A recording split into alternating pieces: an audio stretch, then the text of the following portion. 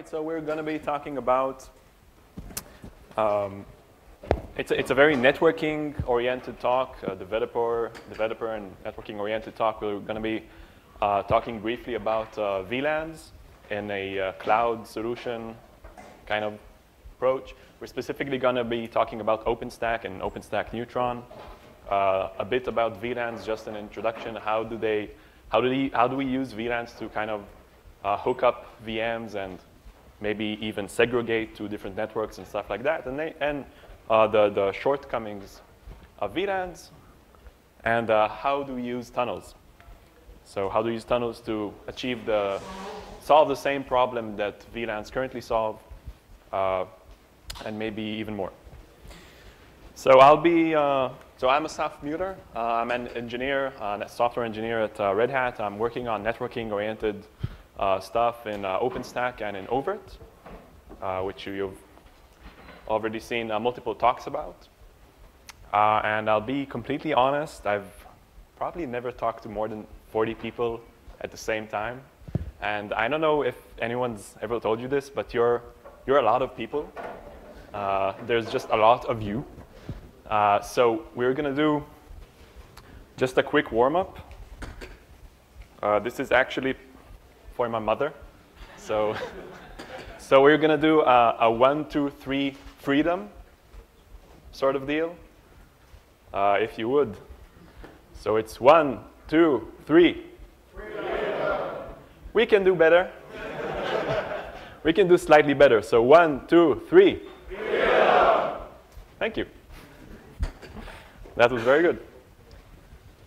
All right. So I'm kind of used to moving a lot, but I was told not to do that, so I'll try to refrain. So this is kind of a normal proof of concept, or kind of a small-scale networking deployment. So as you can see, we have two different physical networks. The orange-ish stuff, that's for the management traffic. That's for like just telling a compute node that it should bring up a new VM, stuff like that. That's for management traffic. And then we've got another physical network just for VM traffic, just for VMs talking to each other and talking to outside of the cloud, right? So you could create two different physical networks. Of course, you could also just use two different VLANs, right? But the point of this slide is to just mention that we're only going to be talking about the VM data network, right? So this is just about how VMs talk to each other and to the internet, right? So just the teal network in this case. So how did we do that a long, long time ago, yesterday? So we use VLANs. VLANs are they're a very kind of well-known concept. They come from the physical world. So it's kind of natural for networking people to just yell VLAN at kind of every problem.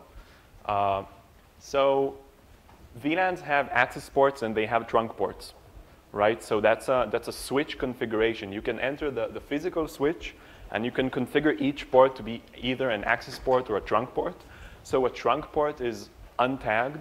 It's basically telling, okay, this specific port is in VLAN 100 or the red VLAN, and the traffic coming out of that access port will be completely untagged. So the VM or the host that's connected to that access port doesn't know that it's in a VLAN, but the switch does, right? So if the switch has two access ports and they're both in different VLANs, then the switch can do filtering, right? So it can either forward traffic from one port to the other or not. So that's access ports, and trunk ports are kind of different. Again, you enter the switch and you configure a specific port to be a trunk port. And it actually carries tagged VLAN traffic, right? So the actual VLAN identification number, which is just a 10-bit number. So in this case, it would be like the color, but it would be like VLAN 100 or 200. That's actually carried with the message, right? So the message is carrying what VLAN am I coming from? And that's configured on the trunk port. So a trunk port has a range of VLANs that are allowed on that trunk port. So like the dashed cables, so they're carrying both VLAN 100 and VLAN 200. So if they get a message from VLAN 500, then that traffic will be just filtered and dropped. So that's kind of the point of a trunk port. So we could see that we have 4 compute nodes, right? And that bottom left one, that's kind of a blow up or a zoom in.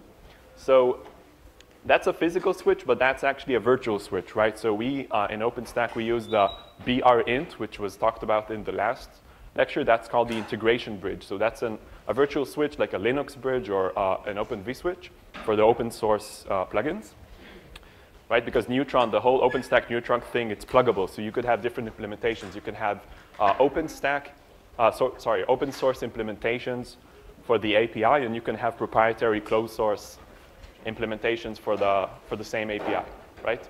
So for the open source implementations, you have virtual switch inside of the compute node, and so the bottom ports are access ports, right? So VMs are connected to access ports, and actually the virtual switch is connected to the physical switch via a trunk port, right? So this works. This is fine. It's kind of awesome, but there's limitations, right? So just kind of hear me out. If this virtual machine, that's in the blue network, that's in the blue VLAN, right, VLAN 200. So if it sends a broadcast message, should that upper right compute node get that broadcast? I mean, we as human beings, we can tell that this specific compute node isn't hosting any red VMs, right? You don't have any red VMs in the red network on that compute node.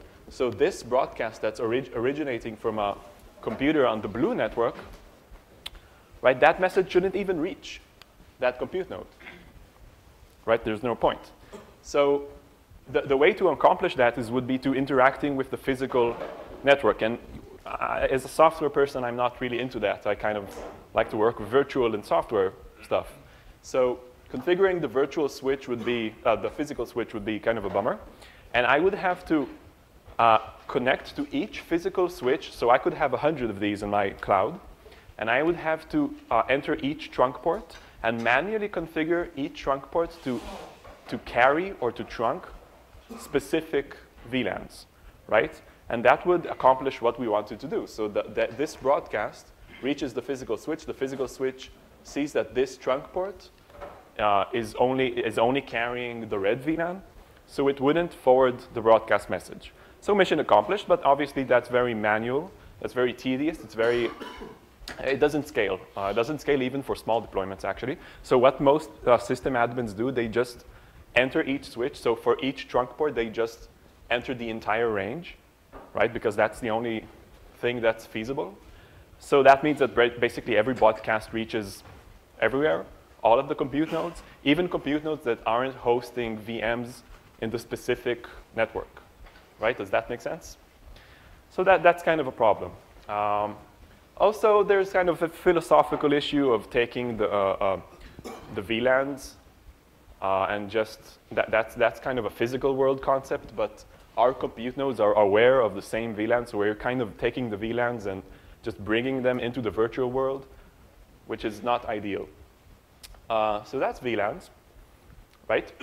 So we can do better. So tunnels are basically a well-known and familiar concept. You know them as just VPNs, right? We all use VPNs. We connect from our home if we want to work from home and stuff like that. So tunnels are basically it's like a VPN, but it's unencrypted, right? So, or a better way of putting it would be that a VPN is an encrypted tunnel.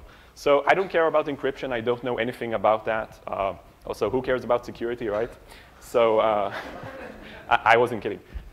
So we're only going to be talking about tunnels, but only just the unencrypted stuff, right? So I could configure a tunnel and then just hack on encryption on top of that. So that's kind of uninteresting. And also, there's different types of tunnels. There are GRE tunnels and VXLAN tunnels, and that doesn't matter. That's just the headers and stuff like that. We're just going to be talking about concepts. So there's 2 use cases, right? Just 2 that I could fit in this slide. So there's, let's say that I have a large corporation, and I have a bunch of different sites. One is in Brussels and one is in Namur. So really, the kind of experience that I want to achieve is that computers hosted in different sites kind of feel like they're in the same site, right? Because, for example, say Brussels is the kind of the headquarters, and it has a bunch of company resources, like company websites closed for employees only, and a bunch of different company resources. So I'd like the people from other sites to be able to reach those, right? And I'm also using NAT. I'm using private IP addresses. So normally, without a tunnel, I wouldn't be able to ping from a Brussels computer to a Namur computer, right? Because I'm using NAT, it's private IP addresses, can't reach those computers. Like in our own home network, we have private addresses. People theoretically can't ping or can't reach our own computers behind the NAT. So also, I want to be able, like, just a personal example, I have a development laptop in my own office, and I want to be able to SSH or reach hypervisors or computer resources that I'm using and that are in different sites. So we can use a tunnel. Now, mind you, a tunnel is a manually configured thing, which we actually configure on the physical routers, right? So we basically, we SSH or telnet into the left router, and we just tell it, listen, if you want to reach the 172.16 network, then you take all of that traffic and you route it to a tunnel device. And the tunnel device is also a second configuration step, which I also manually configure, right? So I have this kind of tunnel interface. And when I configure that tunnel interface, I tell it what's the source IP and what's the destination IP for the tunnel. And then I have to configure the routing, just the static routing that I talked about earlier, right? So the left router knows that if it wants to reach this network, it has to leave through the tunnel device and the other way around, right? So that's kind of the manual configuration that you would do. And you also have very similar if you want to work from home, right? So it's kind of like it's exactly like a VPN. So you create a tunnel from your own computer to the router or the VPN server that you're connecting to, and it's actually exactly the same thing. Right, so basically tunnels aren't magic, they're just a silly encapsulation trick, right? If you remember the OSI 7-layer models, you've probably heard of this before, the TCP IP models, there's the different layers and different headers and encapsulation, right? So what are we doing here? We're just taking the data, whatever it is that you want to send.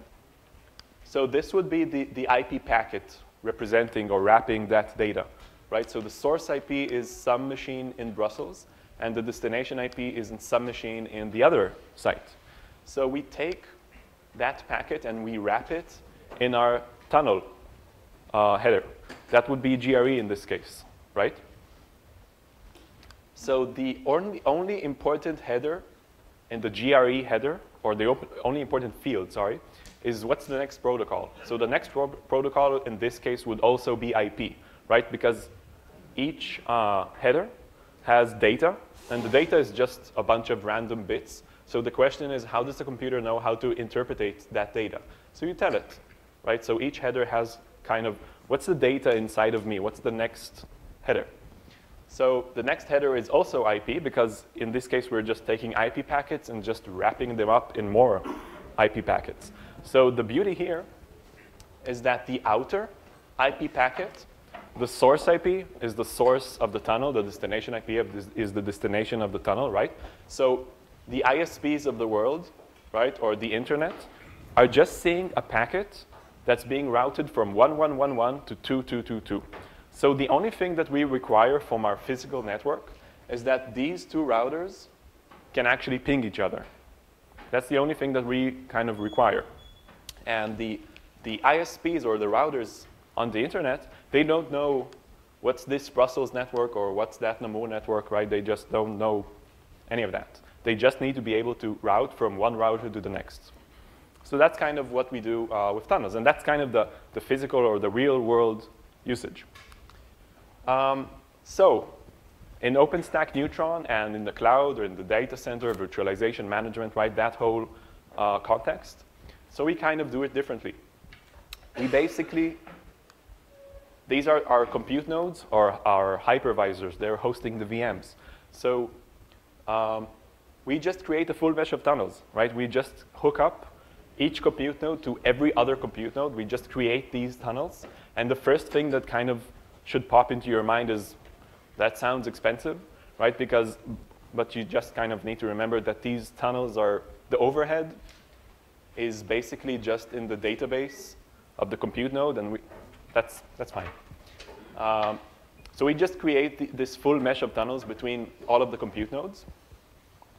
And then it's kind of exactly like the previous example, right? If a VM wants to talk to another VM, that's on another compute node. So we just do the encapsulation trick, and we just wrap up the packets exactly like in the previous example. And if two computers want to talk in the same hypervisor, then they just talk to each other directly via the same virtual switch, right? So both of the machines would be connected to the same virtual switch, BRINT, or the integration bridge, like an Open vSwitch bridge or switch, and they would just talk to each other directly. Right.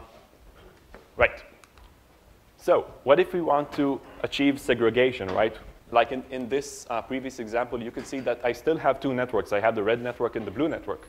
So, all right. So about segregation, or kind of splitting up networking. So two VMs on the same hypervisor, they're still using VLANs, which is kind of confusing. Okay, so we're using tunneling for the actual for forwarding traffic between the two different compute nodes.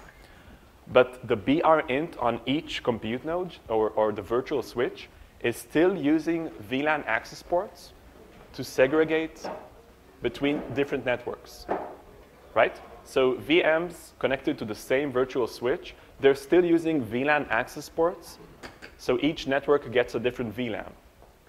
So we're kind of mixing and matching. But more interesting is what's going on with traffic on different compute nodes, right? We want to talk about the tunnels. So with VLANs, we use trunk ports, right? We tagged the frames with the VLAN identification number. So it's VLAN 100, VLAN 200, and that information isn't lost. It's being trunked or forwarded across the entire network. So the other end knows what VLAN was this message originated from. So I can either filter or not. So we're basically doing the exact same thing. All right, so we're using the GRE header or the VXLAN header, basically the tunneling header. And we are using a field there, which is called the tunnel ID. So the tunnel ID, it's basically the exact same thing, right? We take a network, we tag it with a specific number, and that number is placed inside the tunnel header. So that way we can color, or we can kind of tag packets with the ID of that network, right? So that's how we do segregation across compute nodes. So we've kind of got to talk about what's the logic, right? How do we forward unicast traffic? How do we forward broadcast traffic? So this is kind of a short review. So physical, just kind of classical switches. It could be physical switches. It could be virtual switches. They're called just layer 2 learning switches, right? So how do they work? They have this kind of table, which is a binding or a map between the port number, right? So if the ports are numbered 1 to 24, so each port is bound to a set of MAC addresses, right? So basically the switch is kind of sniffing traffic as it goes through it. It looks at the source MAC address, right? Where is this message coming from, and what port is it coming from? So if MAC A is the source MAC and it came from port 1, then now I know that whenever someone wants to talk to MAC A, I can just forward it to port 1, right? And that's where I will find MAC A. So that's kind of what kind of layer 2 learning switches do, virtual or physical. So we're doing something that's very similar. So we have two virtual switches on each compute node. We have the integration bridge. So all the VMs are connected to that bridge. And that bridge is connected to the tunneling bridge. So the tunneling bridge, we just control it. And we can kind of create this sort of table, right? So each message, each packet as it comes in from any other compute node into my own compute node, then I check what tunnel did it come in on, right? Was it the first tunnel, the second tunnel? Because I'm connected, I have a tunnel to each other compute node. So I check what compute node did this message came in on, right? So that's the peer, that's the IP part, the peer. And we just said that the messages are tagged, right? So I take the tunnel ID, which is actually the network ID, and I take those two just numbers, and I bound them to the source MAC address. So it's basically the exact same concept as the learning switch. We just do that for different headers, right? For the tunnel and the tunnel ID and the source MAC address. So that way, we know how to forward information through a specific tunnel, right? We need to know for a VM, basically what compute node should we send messages to, right? So that's how we kind of do. There. Let's try that again.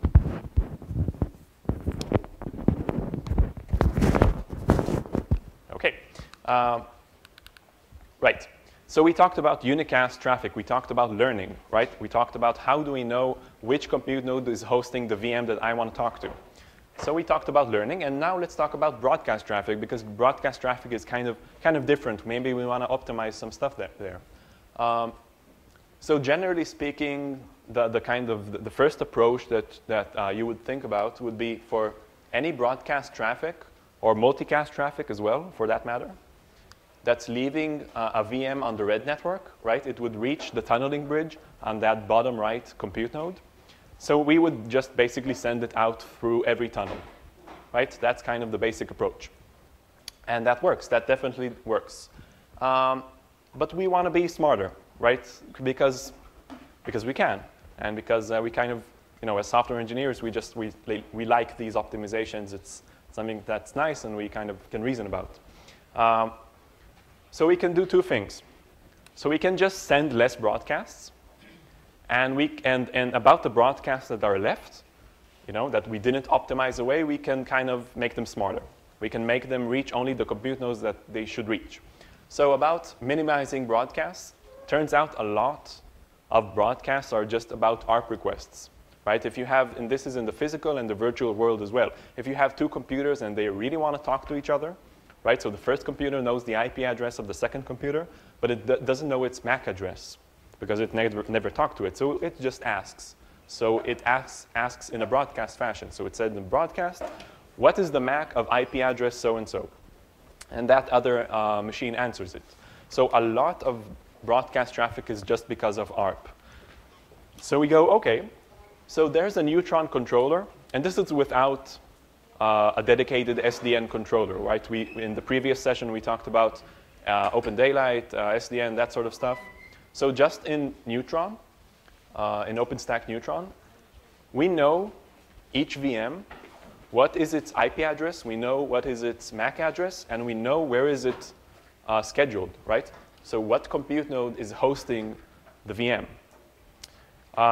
So that's so we're basically capable of filling ARP tables, right? We know for each IP address what is its MAC address, and we can send that information to all of the compute nodes. So all of the compute nodes actually have these full ARP tables, right, of all of the VMs. So that means that when this red VM is trying to ping or somewhere communicate with the other red VM, so the local compute node actually received a full ARP table from the Neutron controller, and it knows, OK, so this VM, I know what's its IP address, I know what is its MAC address, and I'll just answer it locally, right? There's no reason to take the ARP broadcast and forward it to all of the tunnels. There's no reason to do that. So this compute node will actually answer the local ARP request. So that's basically minimizing broadcasts, right? Just less broadcasts. That's good. The other thing that we can do about the remaining broadcasts, which there's still a lot of, we can just make them smarter. So generally speaking, again, going back to that centralized Neutron controller, which knows all of the VMs, where are they, what are their IP addresses, what are their MAC addresses. So whenever this VM sends out a broadcast message, this compute node now knows, OK, I probably shouldn't forward it out that tunnel, right? Because someone, the controller, someone told me that there's no red VMs here. So that's the other thing that we can do. And then there's kind of small asterisks. This barely works. It only works with the ML2 plugin, with a specific mechanism driver from specific versions, right? But that's in the small details, small font. Right. So we're going to do a very shallow deep dive into kind of the flow tables or the kind of the logic in the tunneling bridge, right? And I'm going to be talking about the Open vSwitch specifically, because that's what I know about. So I'm only going to be talking about something that I know about. So Open vSwitch, each bridge or each instance of an open virtual switch can operate in two modes, right? Two different modes. The first mode is just normal mode, which is just a learning switch, just a regular switch, like we talked about earlier, just learning MAC addresses and all of that stuff.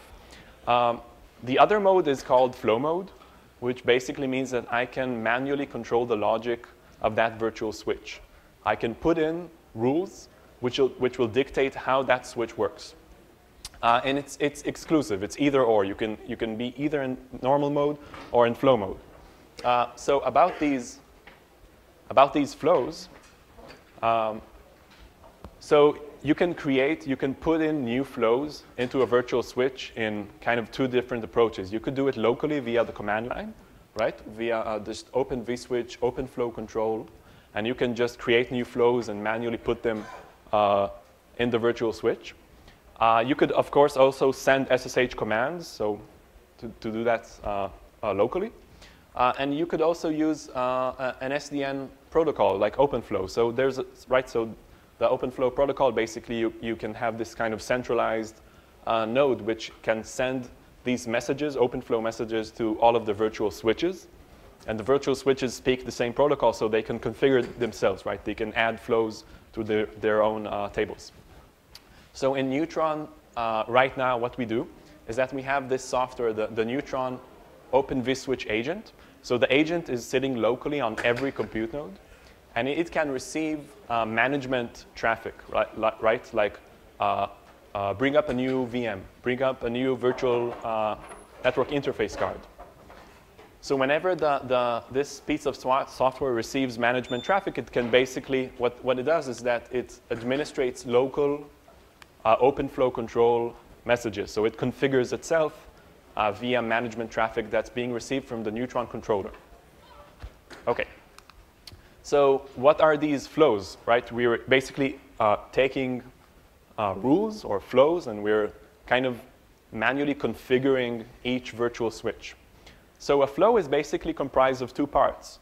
It's a match part, and it's an action part. So a match is basically, should this, right? So I have a bunch of different flows, a bunch of different rules. So should the first flow match the incoming packet, or should the second, or should the third?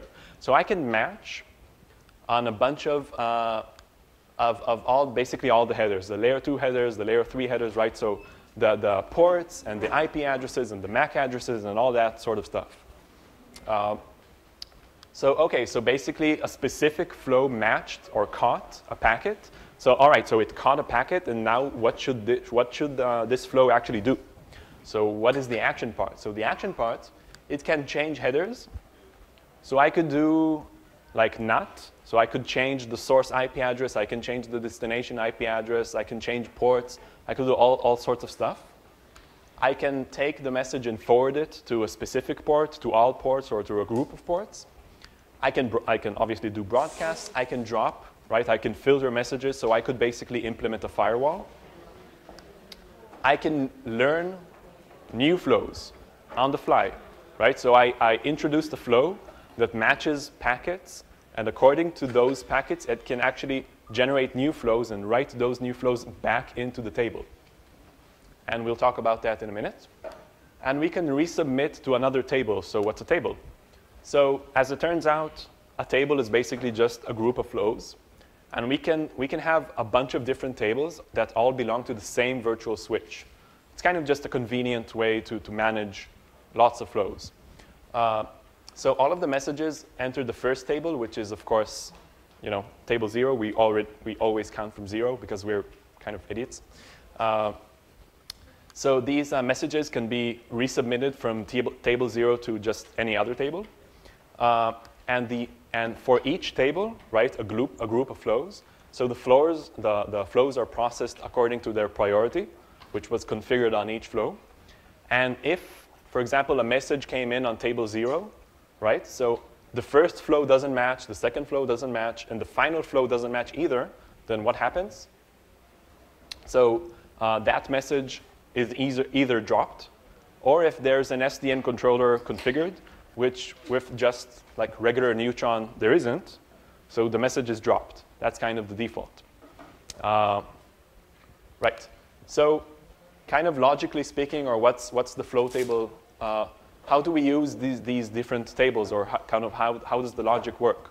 So traffic that's coming in from a VM on the local compute node, right? Just a VM connected to the integration bridge. All VMs are connected to that bridge. So that enters the tunneling bridge, which is represented here. So it has a bunch of different tables. So table 0, as we said, that's the first table. So we basically say, oh, OK, this is traffic that's coming in from the integration bridge. So we'll just resubmit it to table 1. Table 1 classifies unicast traffic and non-unicast, which is basically multicast and broadcast. So unicast traffic reaches table 20. Table 20 has a bunch of pre-learned flows, right? This is the unicast table. So this table should basically tell me, should I forward this message to the first tunnel, the second tunnel, the third tunnel, right? What compute node should I be speaking to?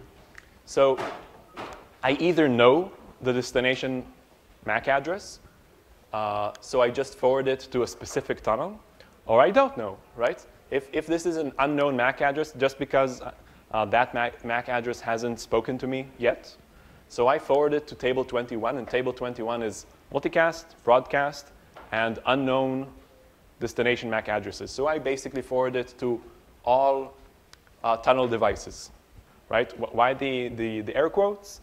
Because we talked earlier about the broadcast optimization, right? So if that's enabled, then I don't need to send the message to all of the tunnels, just to some of the tunnels, right? So what about the other way around? If a message is coming in from a tunnel and not from a local VM, so it's coming in on table 20, it's traffic that's coming in from a tunnel and not the integration bridge, so it's going to table 2. Table 2 is basically taking the tunnel headers, just throwing that away, adding the VLAN tag, which is kind of weird, and then forwarding that to table 10. Table 10 looks at the source MAC address and does the learning part, right, which we talked about previously. So it looks at the source MAC address, what tunnel that this came in on, both the tunnel ID and the actual tunnel itself, and it populates table 20, right, which was this one. That's the unicast table, right? And then finally, it forwards it to the integration bridge. So again, we drop the tunnel headers, all of the GRE or the VXLAN stuff, and we convert the tunnel ID to the VLAN ID, right? Because as we said, the local BR_int or the virtual switch is still using VLANs to mark specific networks, right? So that's kind of the deal there. And just kind of the more information part. So we'll start at the end. The shameless plug. Basically, I have a blog which has all this entire thing just verbally written. So if you kind of didn't catch something that I said, so you can just read everything, examples, that sort of stuff. Scott Lowe, the big guy in networking. So he has an amazing blog about everything. A bunch of 2 different commands that you can use if you want to just kind of reverse engineer and kind of see how everything works. So you can use the show command to see all of the different bridges and what what, like the BRInt and the BRTON, how are they connected, what are they connected to. You could use dump flows to see the flow tables, right? These are kind of these things, but just written in an actual table. And that's about it. So if questions part, any questions? Yeah. Is there a limit on the number of rules you can put on the flow? I imagine there's a limit. I'm not familiar with it. It's not a problem right now, anyway. Okay. Yeah. So are the numbers of VLANs consistent between compute nodes? So like if this tenant has VLAN ID, I don't know, something, is it the same on all compute nodes in a cluster? Okay. So the question is, we have these VLAN IDs. Are they consistent between different compute nodes? So we are using tunnels between the different compute nodes. So the local VLANs are actually only locally significant. So because you only need to tag networks, right? You don't need to care that it's the same VLAN on the two different compute nodes. You just need to differentiate between the two different networks. Any more questions? Yeah.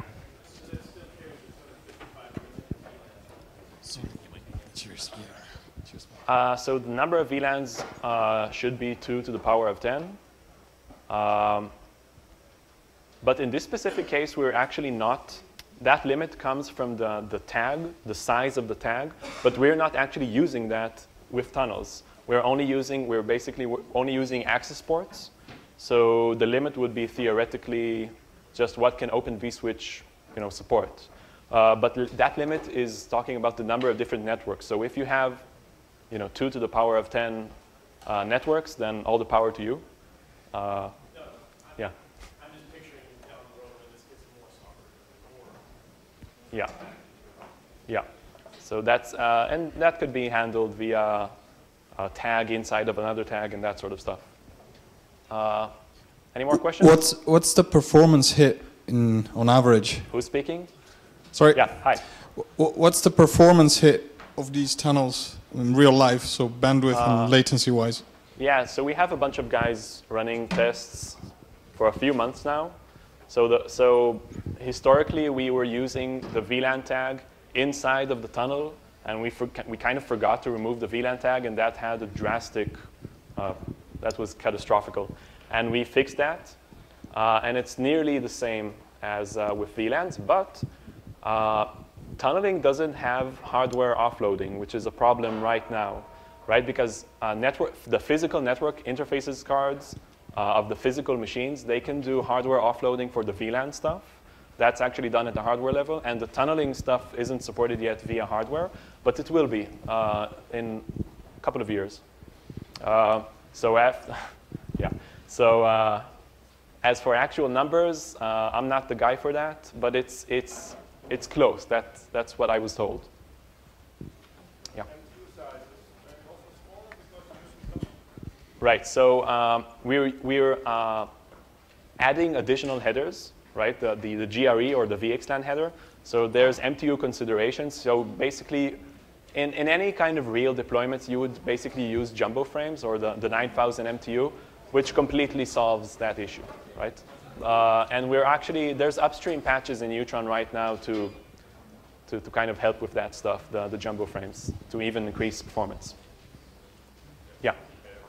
So you told us about this map learning advanced thing. So does it actually solve any problem? So this way, if you have an unknown Mac, you just send it over and you send a bunch of broadcasts. But like this, how you explained, it needs to be synchronized.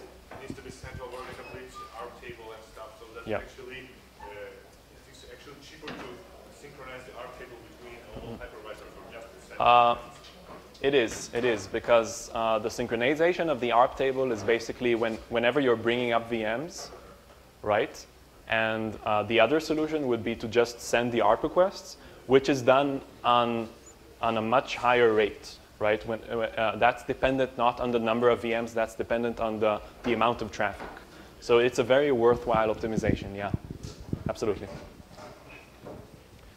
All right, so my name is Asaf. I'll be at the Overt stand, which is near the OpenStack stand, and I'm a total geek for this stuff, so I'll be happy to talk about networking, tunnels, and whatever.